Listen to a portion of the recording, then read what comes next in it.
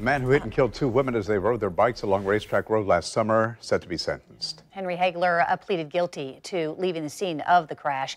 Bonnie Perry and Suzanne Landino were killed. A third woman, who you can see on the right, had planned to ride with them, but had to back out. News4JAX reporter Ashley Harding joins us live. You talked with that woman.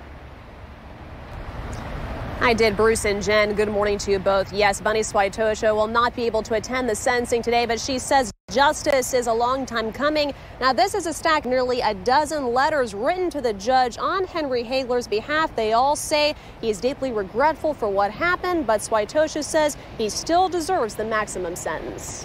When you drive west on Racetrack Road, it's hard to miss the ghost bike on the left. Near the bike is a memorial honoring the lives of Susan Landino and Bonnie Perry. The woman on the right is their friend, Bunny Swaitosha. She was Landino's neighbor. I miss her terribly. She was just a good human being that should have never lost her life at this point.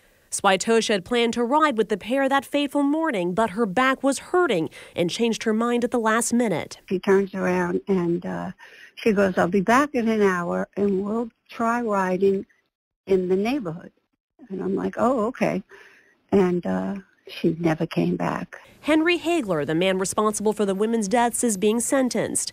With Haigler facing up to 3 decades in prison, nearly a dozen people have written character letters to the judge. One says, in part, this incident has devastated him and again knows the impact it has caused many. He is very regretful. Another reads, he is a loving husband and remarkable father who is grappling with how to one day explain all of this to his daughter. For Swaitosha, the only appropriate sentence is hard time. I don't like to place judgment on people, but that was just downright cruel. He deserves to go away. And I have been told dozens of bike riders plan to be there for the sentencing today. It's scheduled for 1:30 this afternoon. Reporting live, Ashley Harding, Channel 4, the local station.